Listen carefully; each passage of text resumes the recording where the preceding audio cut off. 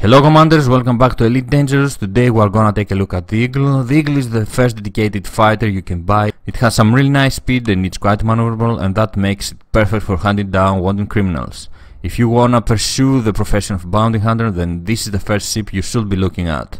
The Eagle defenses are not the best, but this is because it relies mostly on its speed. Its cost is at 44.8k credits, and it will be a nice practice for you if you want later to jump into a Viper.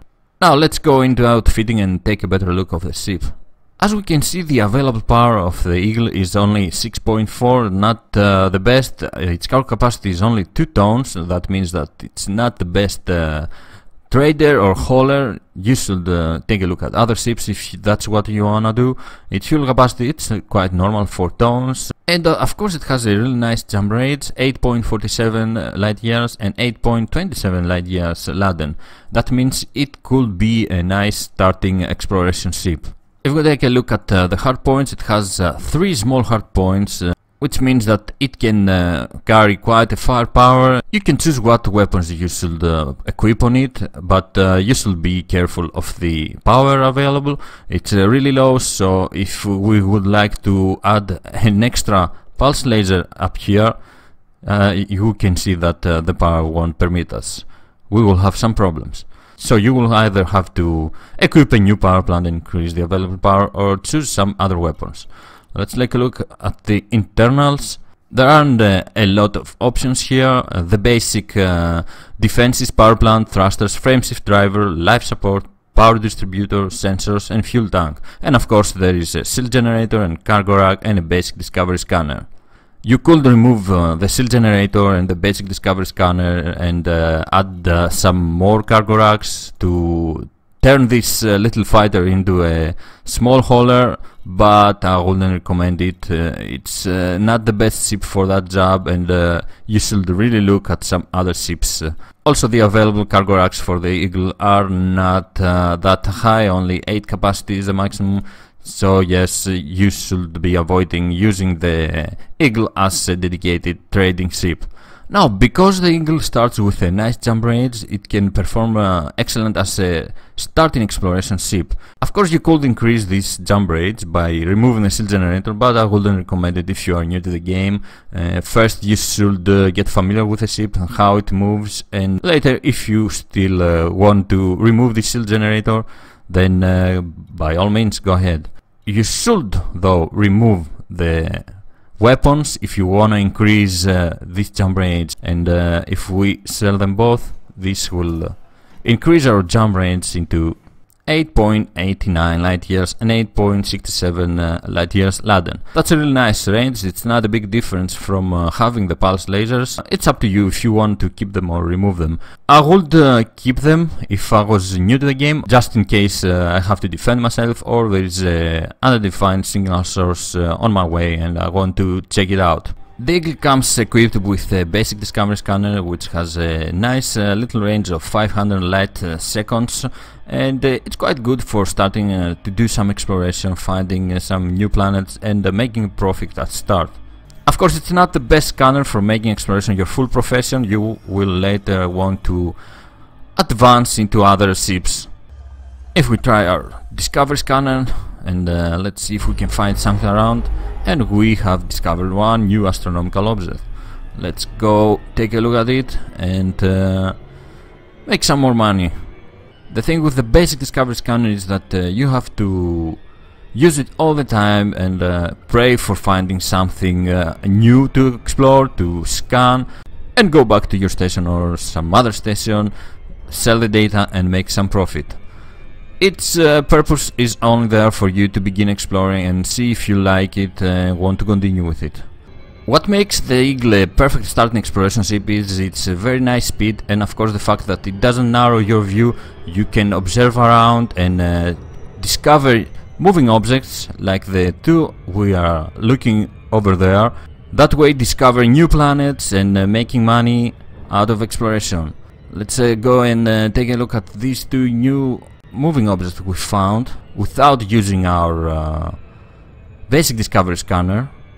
There it is, you can see 2 new planets moving in the background, 3 actually. And this is why the Eagle is a perfect exploration ship. Here is the first. We can use the Discovery Scanner to make sure there is something. There you are. And we can of course analyze it. Of course, the Eagle as an exploration ship has its limitations. If there are bodies very far away from your starting location in the system, it will be very difficult to discover them with only the basic Discovery Scanner and your observation, of course. It's a nice ship to start exploring with, but if you want to continue later, then you should jump into another ship that can carry more advanced equipment, such as the detailed surface scanner and of course an intermediate or even an advanced scanner. Nonetheless, it's an excellent starting point.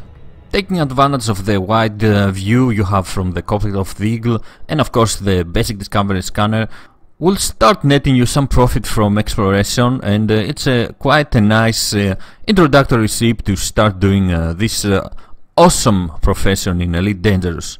If you continue like this, eventually you would like to upgrade your ship, and this is because you will need a better Discovery Scanner and of course the detailed surface scanner. And equipping the Eagle with modules that have 3-4 times the cost of the ship itself, it's just not logical.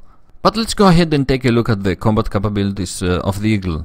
When you first buy it, it comes equipped with 2 pulse lasers, and if you want to equip a third one, then this is gonna be a problem because the available power is not that good. So you have 2 options: either change the weapons you are using or increase the power, the available power, with of course upgrading your power plant. The best and easier thing to do is to equip some multi-cannons, and these are quite nice. I would choose the gimbal multi-cannons. You can equip 3 of G1 gimbal multi-cannons without any problem. You can equip all 3 of them without going out of power, but we are literally using all of our power like this. The great thing about multi-cannons is that they are doing quite a lot of damage, and they can go through shields really fast and start of course delivering some really big hits on the hull of the enemy ship. And if we combine this with the Eagle speed, it creates a very fearsome adversary in the battlefield. Look how fast we took down that little hauler. Because the speed of the Eagle helps a lot with dealing with enemies. You don't want to be in front of them and brawl with them. You want to get fast behind them and start delivering the hits. This way you will survive and start amassing some really nice credits from bounties. It's a really nice fast fighter that can help you increase your balance and start making enough money for you to progress into the next ship of your choice. It is also a really nice ship to practice yourself if you wanna later jump into a Viper, because they are both working the same way. They both rely on their speed and their agility. Eagle has a better agility than the Viper, of course, but they work in a similar way. With its speed, it can get behind enemy ships, wanted criminals, or whoever you want to attack very fast and stay behind it until you can destroy it.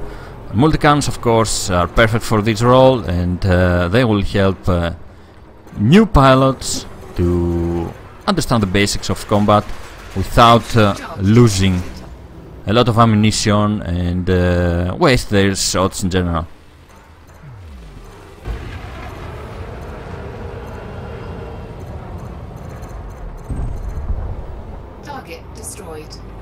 The only real drawback with multi-cannons is that they use ammunition, and every now and then you will have to pay to replenish them. Other than that, they are a pretty nice weapon that can destroy small ships very easily. And this is why, if you're not familiar with combat and you don't want to spend some money on replenishing your ammunition all the time, then you should stick with the pulse lasers, the default loadout of the ship. Give this a try and see how it fares for you. Lasers are good against shields, but they can also do a lot of damage in the hull of the ships. They need power, so you have to let them replenish and then fire again.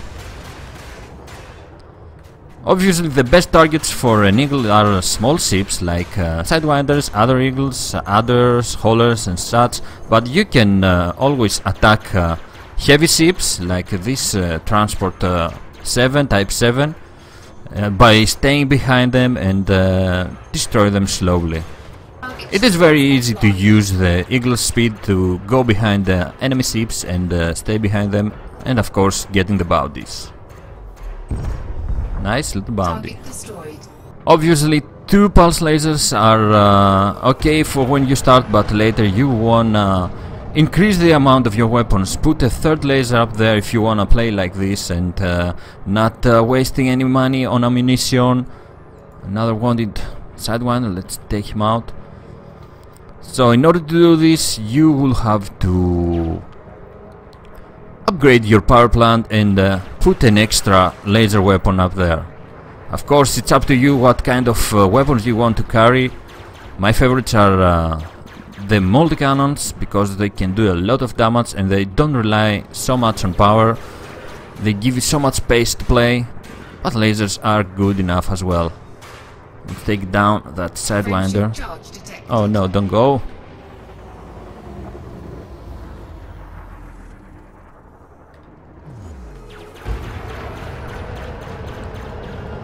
Can we make it? So close. Yep, we made it. Oh, why? Okay, that was strange.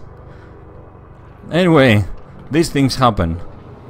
With the 0 hull he escaped. A 3rd laser will have helped us a lot. That extra pulse laser will have helped us in killing that sidewinder before escaping. I still believe that was weird, escaping with the 0 hull, but oh well. There's also an utility mount where you can equip whatever you want. A kill warrant scanner is always a nice addition if you want to get that extra bounty out of wanted criminals. But there's also other options depending what kind of combat you wanna do. It is a nice little ship, and you could always go out there as a pirate, killing trade ships and demanding to surrender you their cargo. The good thing about upgrading an eagle is that the upgrades aren't really that expensive, so you can have a lot of power immediately with just a small investment. You can choose to use any weapon type you like. My personal favorite are the multi-cannons because of the insane damage they do to the hull of the enemy ships, and they help you a lot to take down enemies fast. This is the Little Eagle, a dedicated fighter in Elite Dangerous. It comes with a little power, but you can upgrade it in order to gain more and make it into a deadly little ship. It can also, of course, perform as a starting exploration ship. It's an excellent first ship if you would like to do some exploration because of its speed and the view from the cockpit. I wouldn't recommend it for trading and hauling around stuff. Its cargo is only 2 tons, and I wouldn't remove them either because there are many new missions that require you to go out there to find certain items and get them back to the station. So 2 tons are good for the job, but I wouldn't try to increase it and turn this into a nice little hauler. This was the Eagle, especially effective in combat. Thank you very much for joining me watching this video. I'm Squid of Love, fly safe commanders, and I will see you next time. Bye bye.